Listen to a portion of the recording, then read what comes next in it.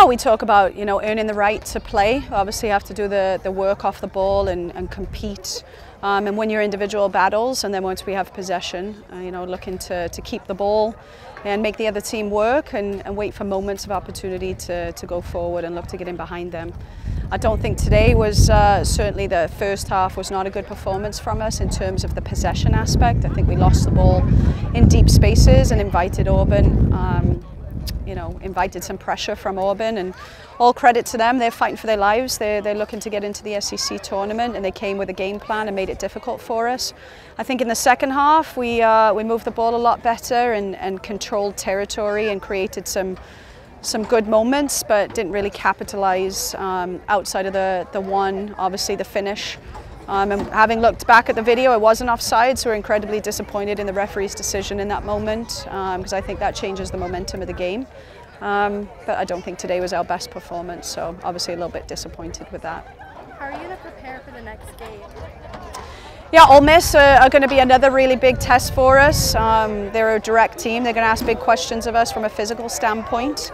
You know, again, they're a team that's fighting to get into the SEC tournament, so you know, I think it's the beauty of the SEC, right? Every game is a big game, every game counts, and you know, each team brings a different style, but I think Ole Miss is certainly a team that's going to ask big questions of us in the air and in direct play, and you know, we're going to have to answer those questions and then look to see if we can get our attacking play fine-tuned and back to a situation where we're moving the ball a little bit quicker and creating more attacking opportunities.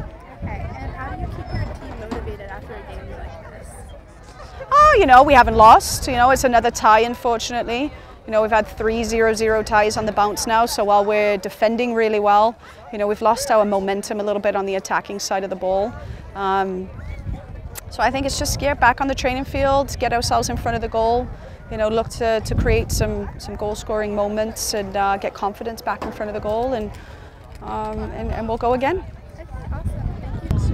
I would just say that I tell myself to be confident and believe in myself. I know I'm here for a reason, and I know I'm on the team for a reason.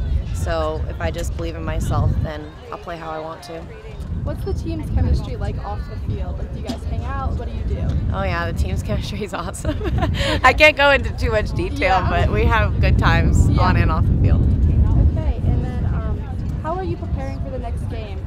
The score was 0-0, so like, what's your mindset for like the next game?